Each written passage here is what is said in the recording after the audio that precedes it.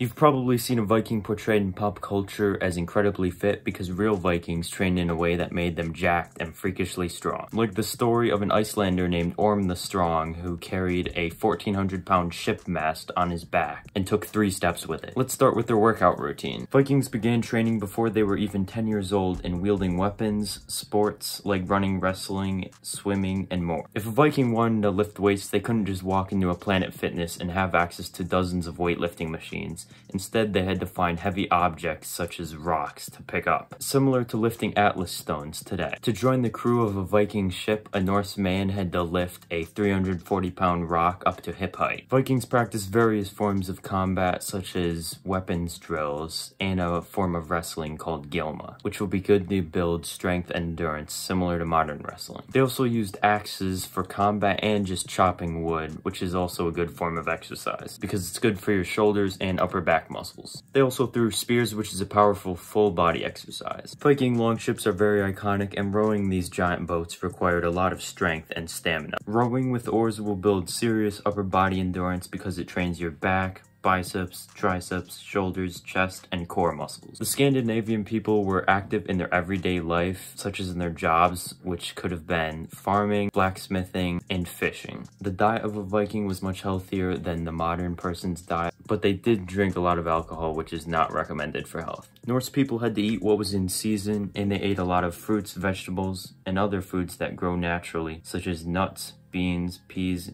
cabbage. During the colder months where food was not growing naturally, they had to hunt or raise animals to eat, which were high in protein like elk, mutton, horse, goats, and more. They also ate a lot of seafood because of their geography. Now, what can you do today to train like a Viking warrior? Vikings had well-developed backs from rowing and picking stuff up, so doing back exercises like pull-ups or bent rows will help you, and picking up awkwardly shaped objects like sandbags or rocks will help your back, biceps, and grip strength. This is harder than a deadlift because you start at ground level and you don't have a knurled barbell or a handle to grip onto. Also, halos with a kettlebell and club swinging are a pretty good method of training your shoulders. Also, the Vikings had a lot of different sports and ways to train, so they didn't get bored. Thanks for watching.